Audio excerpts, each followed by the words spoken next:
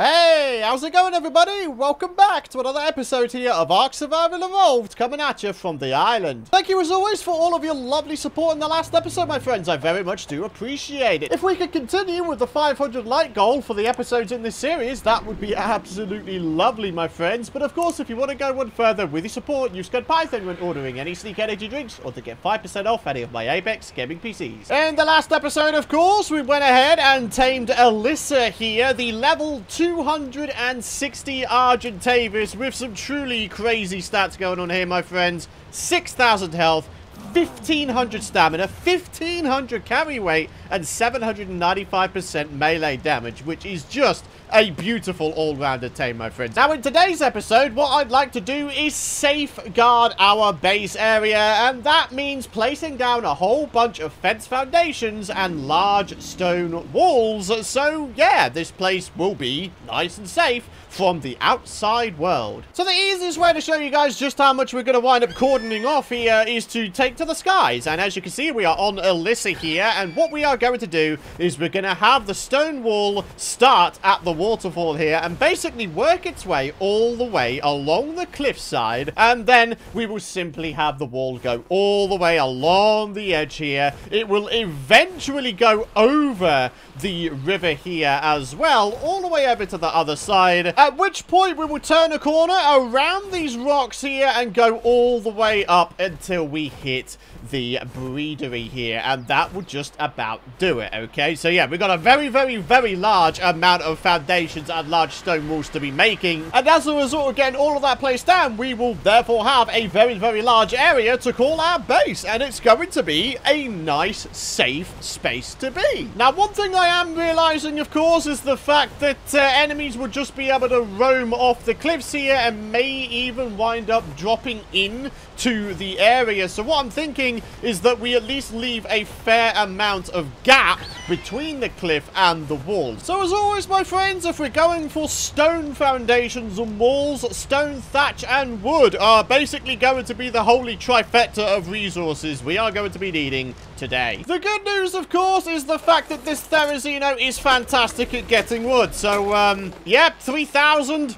That'll probably do us for a fair amount of time, I would say. The good news about having the engrams in your hotbar is you can continually craft the things that you want. So in this case, fence foundations and large stone walls. So needless to say, we're going to need a dino gateway leading out to this little ladder here so we can get up to the cliff real easy like. So we should be able to get that done pretty nicely. Yeah. All right. The only thing is, there is rather a very large rock in the way.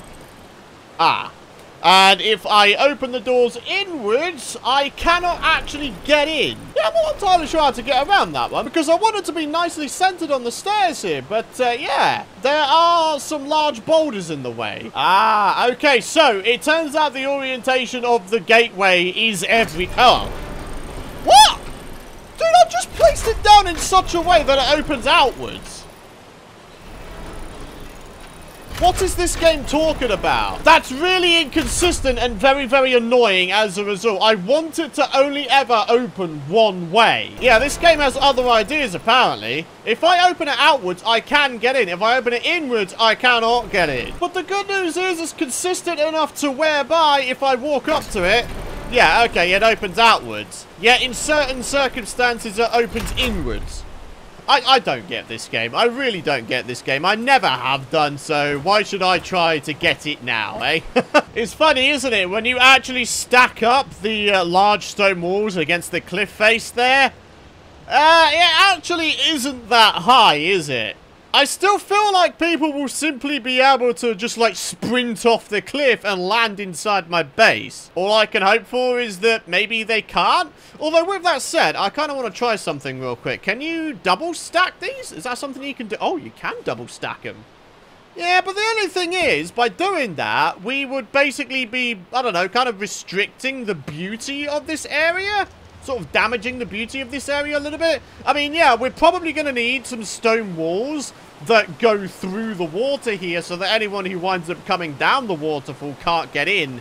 But, yeah, still, I don't know, man. There's just a lot of things that need to be done, isn't there? There really, really does. Well, can't say that I do much building underwater in ARK, so, well, this is certainly a different thing, my friendos. I don't really know what I'm doing here. All I know is I need to try and make all of these walls here connect up with this here gateway, alright? So here we are, guys. I've managed to almost dam this place off. I mean, look at it. It actually isn't that tall, I guess would be my only concern right about now. I mean, it appears to be, what, maybe only 2 walls tall out of the water there? But, you know, we managed to do it. We managed to block off the river as well. And that should mean we hopefully don't have anyone dropping in on us from the waterfall here. Because, yeah, that seems to be where a lot of the raptors are spawning and coming from. So, yeah, working a treat, this. And there we have it, my friends. We are now completely guarded all the way up to this here breedery build, my friends, eh? This is kind of cool. We're getting there. I am feeling ever so much safer for having these walls up, my friends. And once we have them all up and going, I will feel way less stressed about leaving my dudes behind to go on adventures and whatnot, alright? So, yeah. Everything's going well, guys. Alrighty, my friends. If all goes well, I think I've got the last of the resources to finish off this entire thing here. There we are. That should be it, I think.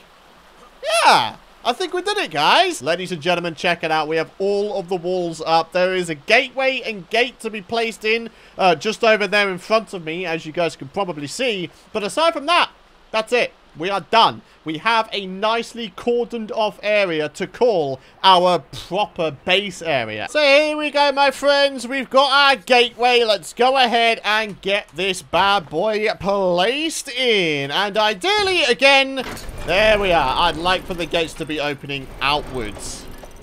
There we have it.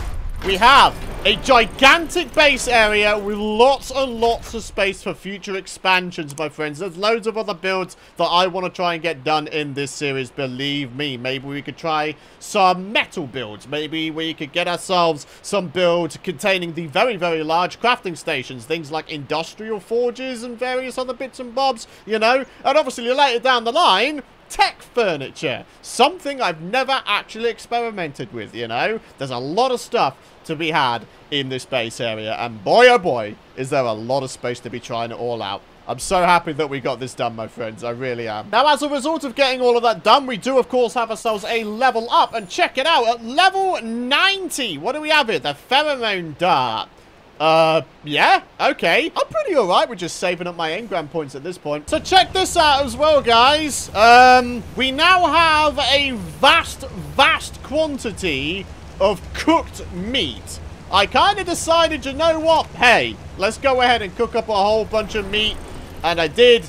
And now I've literally got hundreds and hundreds, maybe even thousands of pieces of cooked meat, and it's actually kind of crazy. So, I tell you what, we're pretty much just going to put it all in here, and let's check on our jerky supply. Look at that, we've got a whole bunch of jerky now. We've got 9 loads of cooked meat jerky and 8 loads of prime meat jerky. So, cooked meat jerky and prime meat jerky appear to last for exactly the same amount of time here. The prime meat jerky says wild carnivores like this meat a lot. Wild carnivores will eat it but prefer raw meat. So, prime meat jerky is the way to go in terms of taming large carnivores, maybe? And then this is more for us, isn't it? I mean, just look at the size of this place, man. It's huge. It's friggin' huge. And I really, really love the river flowing through it.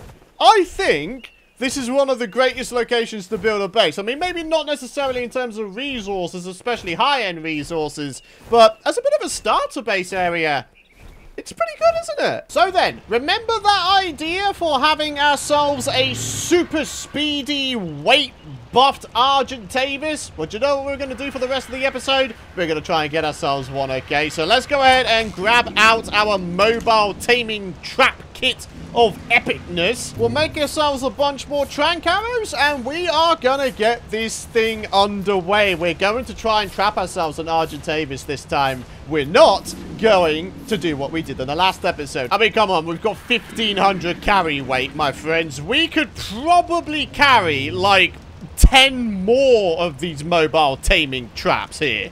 This is crazy, man. Oh, I love it.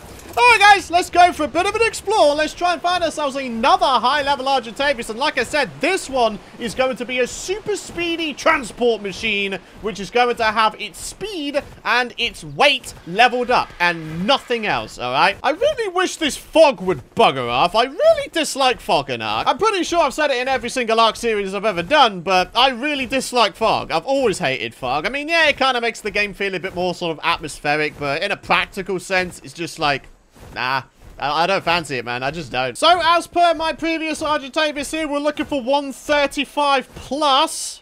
70, that's 25. Not really what we're looking for. One thing I will do is go ahead and check out loot beams if they so happen to present themselves in my path here. What have we got here? Ascendant Mammoth Saddle.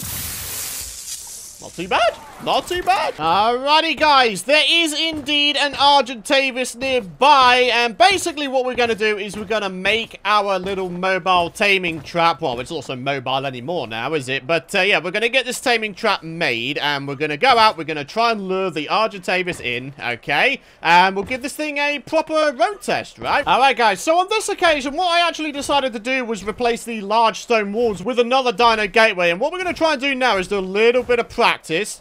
Oh, that didn't work out. What I'm trying to do is be able to close the gate, that's it, as I'm flying, right? Without going ahead and dismantling, because if I dismantle, then the whole thing can go wrong very, very quickly. So let's just try that again. We're going through, and it's being closed. Right, and that means the Argentavis should wind up being stuck, right? Aha. Alright, all we're going to do now then is go find that Argentavis and we will lure it into the trap. Oh, did I mention? It's a max level 1. It's level 150. All we need to do is try to lure this guy. That's it. You're going to follow me, son. We're going to go into this Argent taming trap or generic taming trap, whatever floats your boat. And we are going to see if we can actually make this work. So that's right. Keep on coming there, son.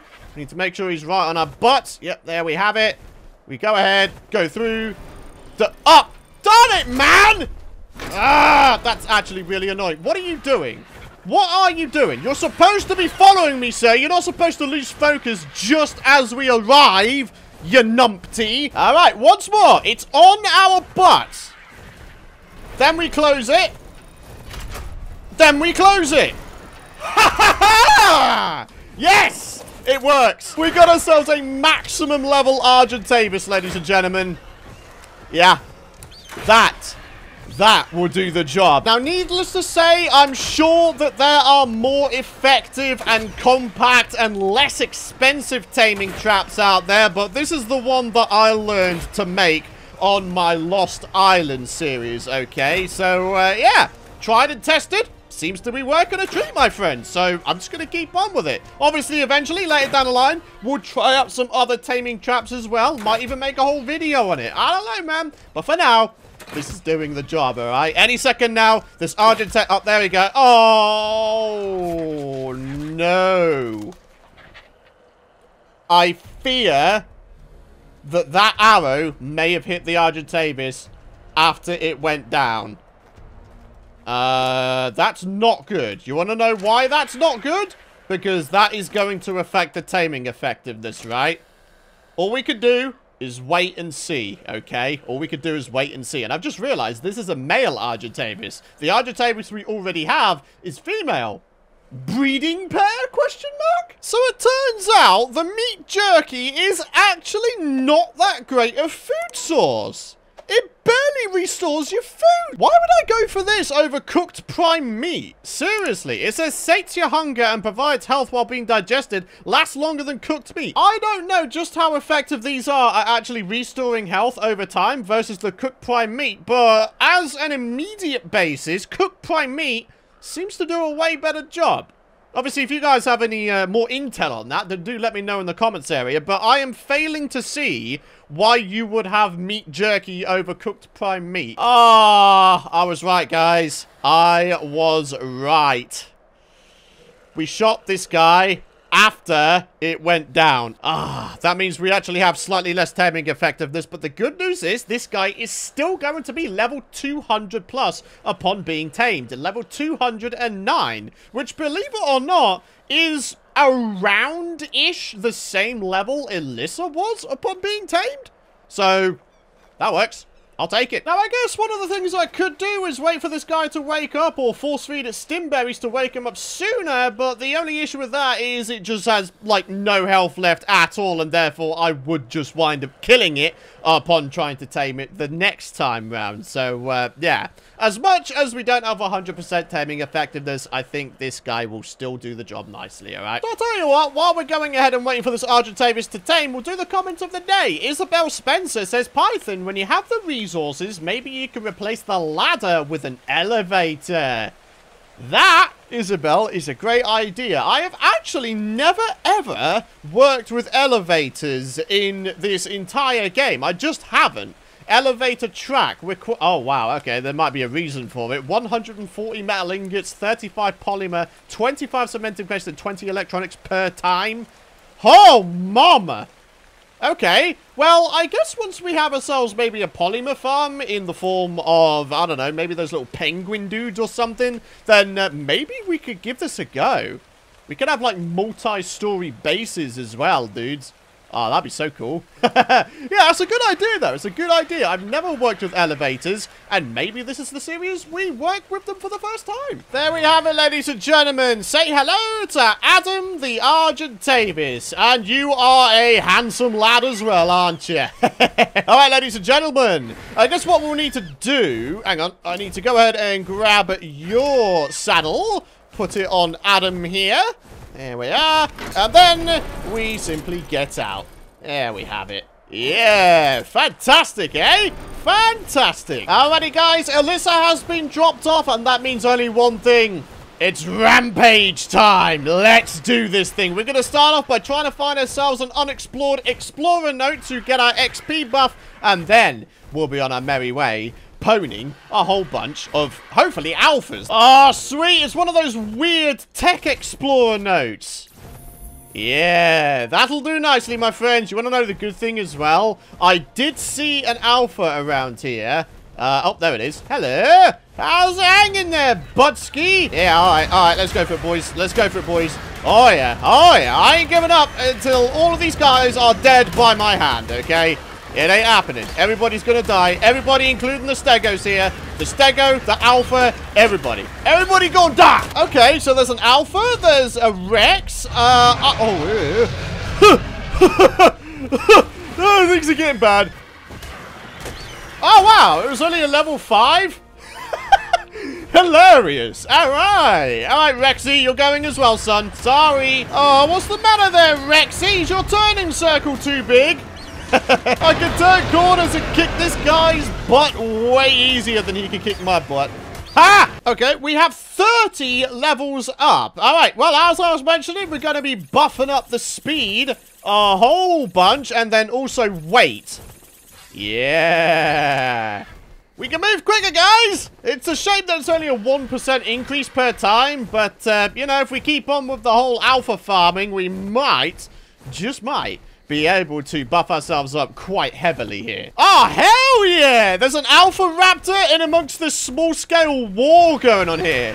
Alright, well, don't mind me. I'm just going to go ahead and chuck myself into this, because, sure, why not? Alright, the rest of these guys could all go bye-byes as well. Although saying that, they are actually doing a fair amount of damage to me, because they've got the whole pack buff, haven't they? Oh, come on then. Come on. Turns out this alpha I'm trying to kill now is in fact level 75. So I'm hoping for a lot of XP. I thought it was trapped. Come on. Don't you bait me like that. Hey. There goes the Alpha Raptor. There goes a Sabertooth. How many levels up do we have now? Another 19 levels up. And guess what? There is yet another Alpha Raptor down here. What level is it? That is the question. Oh, I can't bleed and see a thing. It's level 95! I'm not entirely sure that I can kill that in time, you know? Oh, no! The XP is going to run out, man! Oh! Alright, do we try and find ourselves another Explorer note and get right back to it? Yes. Yes. Explorer note time. Let's do it. Yep. That'll do. Back to the alpha. Hey, alpha. Remember me? Oh, why are you even bothering? Just die. Just die. So long, alpha boy. So long. All right, 510 seconds. There was another alpha, believe it or not, kind of near to that explorer note. Let's just keep it going. I don't even care at this point. Hey, alpha, do you want to know what happened to your cousin? Me. Yeah, and I am what happened to this guy as well. Oh, I'm in a mischievous taking down alphas mood. Oh, what's that? Another explorer note, you say? Sure. I'll take it, man. All right. I've been going for a long time now, my friends. I have another 31 levels up. We're going to put 20 of those into movement speed and the remainder all into weight here. So, yeah, whoa. 35,000 XP is now the amount this Argentavis has. So, probably upon the next level up, it'll probably wind up having the same amount of weight as our all-rounder Argentavis. I mean, look at this as well. It's now a higher level than Alyssa is. Level 271, dudes. 271. That's kind of nuts, isn't it? But yeah, my friends, it is time to wrap up the episode before this gets too long, my friendos. Thank you very much for watching. If you guys have enjoyed today's episode, of course you're excited to see more, do be sure, of course, to head down below the video and spend a second to drop a like. I'd very much appreciate it, my friends. Hit the subscribe button and don't forget to ding that bell if you don't want to miss out on my future content. But for now, thanks for watching. Have a fantastic rest of your day, and I'll see you guys in the next episode. Bye-bye.